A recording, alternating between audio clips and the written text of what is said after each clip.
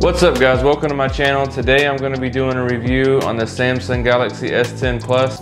This review is coming from a perspective of a guy that is not just a YouTuber that does this for a living, but you know, a YouTuber that has a day job that works outside most of the time throughout the day, like outside fixing water leaks, you know, pretty much construction work, is if that's what you want to look at it as. So this is a review from a guy that, you know, is always outside. So with saying that, the first thing I want to talk about is the design. The design of this phone is, you know, phenomenal. It's a beautiful phone. I know it's kind of weird to hear me or anybody say that about a phone, but it is a really nice phone. Samsung really did do an awesome job making this phone. Like the curved edges going around the screen are amazing, in my opinion. So yeah, the design on this phone is phenomenal. So you're probably thinking, how does the design help with outside stuff? And really it don't. But the waterproofing, the IP68 rating that this has for dust and water comes in handy, because whenever, you know, I'm in a water leak or doing anything and I forget to take it out of my pocket, there's gonna be no dust or no water that gets inside of this phone, so it's gonna be fine. So that's the positive of having an IP68 rating phone for a person that works outside all the time, is dust and water. It really comes in handy. So the next thing I'm gonna go over is a few specs about this phone that literally has nothing to do with, you know, working outside or any of that. But if this is your first time watching a review on this phone, you know the specs, just in case you want to know them. The first spec about this phone is its IP68 rating, which I just mentioned, for dust and water resistant. It has a Snapdragon 855, which is the CPU, GPU chipset that's in this phone, which is very good. It's a very good chipset. The bezels and the chin on this phone are extremely small. I'm sure a lot of you guys, if you're watching this video and you're a tech guy, you know that already. But if you're anybody coming in, you know, that don't know much about cell phones and you're just looking to get a cell phone, the bezel and chin on this phone is extremely small. A good percentage of this phone is nothing but screen on the front of it. Of course it has a little notch cut out, but yeah, the notch does not bother me at all. I don't even see it when I'm using this phone. I know it's there. You know, it's two cameras. One is a depth sensor camera and one's a regular camera. One thing about this phone that I don't think no other YouTuber mentioned is that 4K 60 frames a second no longer has a time limit of 5 minutes. The time limit has been taken off. I guess because the CPU is more powerful in this phone. With the Samsung Galaxy S9 Plus, there was a 5-minute limit with the 4K 60 frames a second. With this one, there's no limit. And for me, that's a big deal, because usually when I'm recording like a vlog style video, which now I have a new camera, I have a Canon mirrorless camera, but before that I used nothing but cell phones to record, and I would record everything 4K 60 so I can slow things down if I wanted to, and it would come in handy. But with that 5-minute limit, it would always get in the way and I would always have to hit record again. With this phone, there's no limit. So just so you know, I haven't heard any other YouTuber say that for some reason. Maybe because it's irrelevant, I don't know, but there's no limit on 4K 60.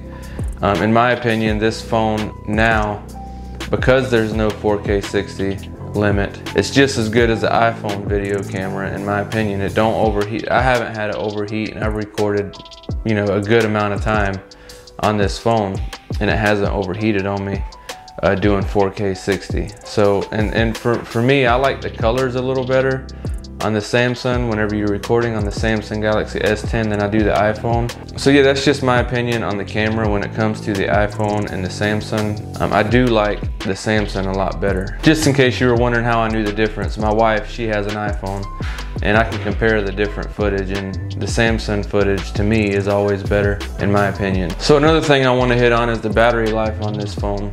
I carry two phones every day. I carry a Note 9 and I carry a Samsung Galaxy S10 Plus now. The Note 9 has a 4,000 milliamp hour battery, and this one has a 4,100 milliamp hour battery. And to be honest, the Note 9 has a very long battery life, and this one has a very long battery life. But what I had to do is I had to go into settings and turn off double tap wake, and then I also had to turn off a rise to wake feature. I think that's how you say it, the arise to wake feature. because every time I would move my phone, the screen would turn on and that would kill battery. So that's two recommendations that I would have, is turn off the double tap feature and turn off Arise to Wake, and your battery will last a lot longer.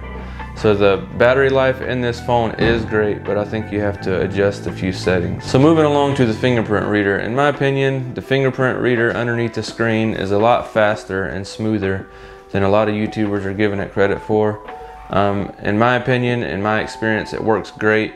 It don't miss hardly none whenever I use it. I don't know why a lot of you, maybe they unlock their phone more than me, but it don't miss hardly none at all. As long as you put it on the right spot and then press your finger down just a little, you know, a little bit of pressure, it's gonna unlock. So for some reason, a few YouTubers are saying that it's not fast and it's not that good, but in my opinion, it's a great alternative to the back fingerprint reader. I mean, the back one is faster, but there's nothing wrong with this. The screen fingerprint reader is great technology and it's fast. There's nothing wrong with it in my opinion. Yeah, it always could be faster and more sensitive, but it's the first generation in-display fingerprint reader. So another thing I could say about this phone, yes, I've had the Samsung Galaxy S9. I had the Note 9, I still have the Note 9, but this phone, just like the other phones, you know, it's a Samsung phone, so it's gonna be smooth, it's gonna be fast. But this one is smooth and fast, and it feels like it always has service. It just feels like the S10 Plus and the Note 9, the S10 Plus always has service whenever the Note 9 don't.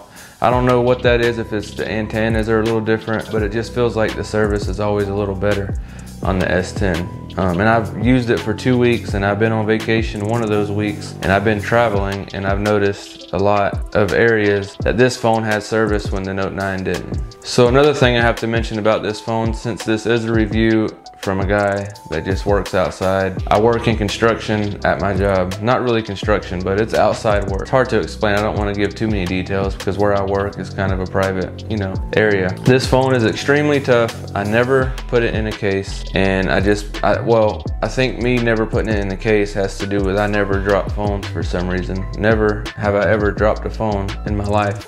The only way my phone will ever break, I know this sounds kind of cocky, is if I give somebody else my phone and they drop it. That's the only way my phone will get dropped. So I don't use cases. I don't use screen protectors. My phones, sometimes they get scratched because, like I said, I do work outside. It is dust and water resistant, you know, almost proof IP68 rating, but you know, dust and little dirt particles in your pants will scratch a screen. So yeah, sometimes I get scratches, but they never get broke. So this is a very tough phone. This phone is a lot lighter for some reason than the Samsung Galaxy S9 Plus, a whole lot lighter. When you put the two in your hand, it's a big difference. So that's one thing I have to mention about this phone, is it's a tough phone. And I work outside 85% of the day, and this is a very tough phone, and it's super bright. The screen on this phone is amazing, super bright, and this is plenty bright enough to see exactly what I'm doing in the sun. So it's saying that the new One UI on this phone is amazing. It's a lot more useful using it in one hand. You swipe down and you swipe down again. It's easier to use in one hand. Just this whole new operating system, I guess you can call it, One UI, is very one-handed friendly, and that comes in handy. So one thing about this phone that I never thought I would add in this review is gaming performance. But I've been playing PUBG a lot lately on my free time. I guess because it's my vacation, I had a little free time. And I've been playing PUBG a lot lately. That game, PUBG, is a very graphic intensive game. Well, you can see a little bit of it right here in this video demonstration, but it's a very graphic game. The frame rates are pretty high. It has to be because you're always moving around. And this phone performs very well with that game at high graphic settings. At very high graphic settings, it performs very well. So that's one thing I have to say about this game, which is obvious. It has a very fast CPU in it. It's gonna perform very well with high intensive games. So that's one thing I didn't think that I would add in this review, but I played a lot of games this vacation. It was fun, and this phone handled it very well. So this phone has a feature, it's called wireless power share.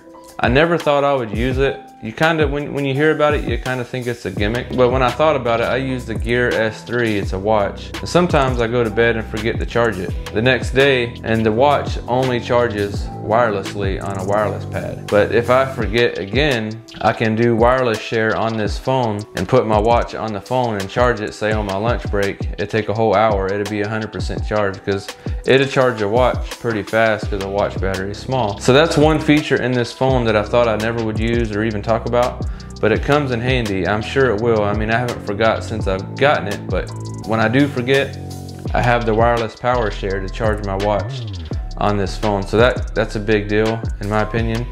Keep my watch charged and do it right from my phone. And this battery in this phone is so big, it's not really gonna affect the battery life on this phone. So my conclusion of this whole video, to be honest, I tried to think of some negative things to say about this phone, because I try to do, you know, negative and positives. And this phone, I guess, you know, Samsung is Samsung, and they make great phones. I even asked my wife, she switched over from the iPhone to the Samsung Galaxy S10, and last night I was typing up this video, try to, you know, I had a bunch of positives, but I was trying to think of some negatives to say about this phone. So I called my wife in here, and she had no negatives either. So if you can think of any negatives about this phone, like if you have one, put them in the comments, and if they're valid negatives, I will pin your comment to this video, which it might not mean nothing because it might not even get that many views, but if it does, I will pin your comment in the video, and then there'll be some negatives for some people to read about this phone. But this is a very well-rounded phone. There's nothing really I could say negative about it. It's a very good phone for anybody that's working outside, inside. It's a great phone. I mean, I said it like 5 times now. So thanks for watching, have a great day, and I will see you in the next video.